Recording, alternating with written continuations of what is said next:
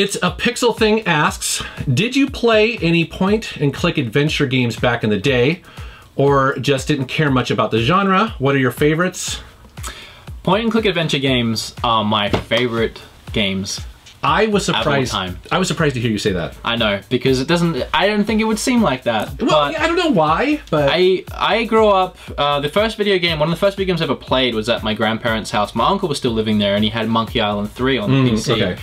And I started playing this game, and I fell in love with the art style and the humor, and like I got into all the inside jokes that were in that game. I thought I was like the coolest kid ever.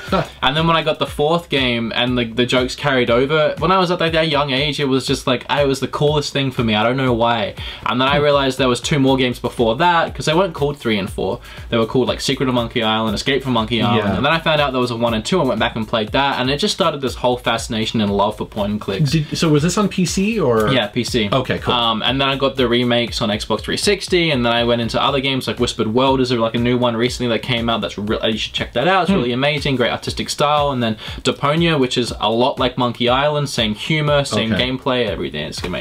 But the question was for you. So. Well, no. I mean, you know, this is Wood. You're on, you know, helping me with this one. So, I mean, the obvious answer here is I worked at Sierra, and Sierra, their bread and butter was adventure games, King's Quest, Space Quest, Leisure Suit Larry, Gabriel Knight, all of those, and so they got famous and rich off of adventure games.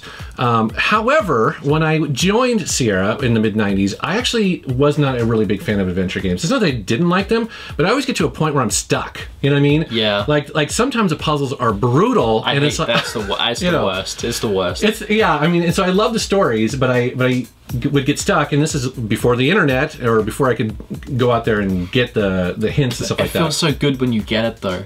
Like when you're stuck on it for like a week and then you finally get it. Yeah. I hate when it's something really dumb though. Like especially in the Monkey Island games, it can be something as dumb as like using a rubber chicken on a pulley or something. It's like, really that had me stuck for a week.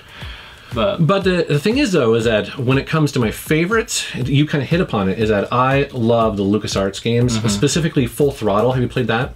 No. Oh, dude, Full Throttle is awesome. It's funny. It's a Tim Schafer game, and he makes the best games. Yeah, and it's also not really that punishing. If I remember right, I don't think you can technically die in the game. At least it didn't feel like it was going to punish you for dying. But it has an awesome soundtrack. It's all about these bikers and in the future kicking ass against the man. It's such a great game. The other one I really liked too was The Longest Journey.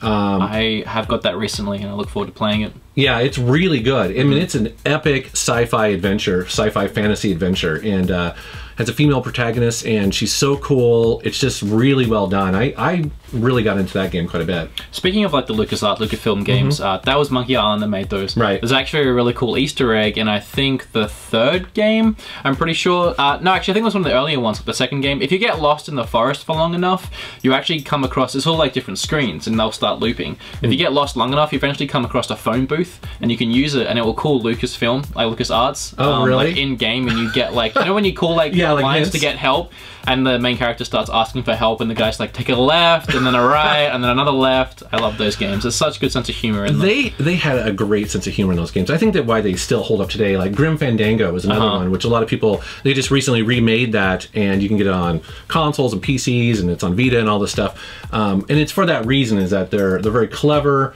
but they're also really original, you know? I talk about point and clicks all day, but in Monkey Island, I talk about that all day as well. But there's actually, if you go into a bar, there's actually this dead guy with a skeleton. He's got a huge button that says "Ask me about Grim Fandango." Oh, really? Like, there's so many Grim Fandango like jabs and jokes in that game. Yeah. And if you click on it and you say like talk about it, he'll just be like, nah, I don't want to do that. You know, another thing about adventure games recently that I've enjoyed is playing them on an iPad. And because a touch device like an iPad really emulates a mouse really well. And so, for instance, I played and finished Broken Sword, which was ported over to the iPad, but it was completely redesigned for the interface. And it was really cool. Like, it had the ability to hold down your finger, and then it would highlight all the things you could interface with. So you didn't have to kind of hunt and peck and try to figure out what to do. It was really nice. And it had hints built in, and it had multiple stages of hints. So for instance, it had the one where it's just very vague, you know, and then to the point where it's basically telling you, okay, here's what you do. Which again, I appreciate, because that way you don't stop playing the game. I appreciate it, but I'm too stubborn to actually use them. I just can't do it. feel it at all. No, and that's what's nice about it is that you can use it as much or as little as you want. So, all right, dude, great question. Thank you. Point and clicks, love them.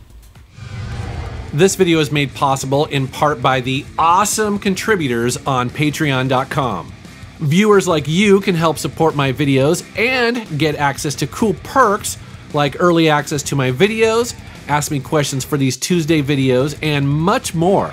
So check out patreon.com/MetalJesusRocks if you want to help me bring you awesome content every single week. Thanks for watching.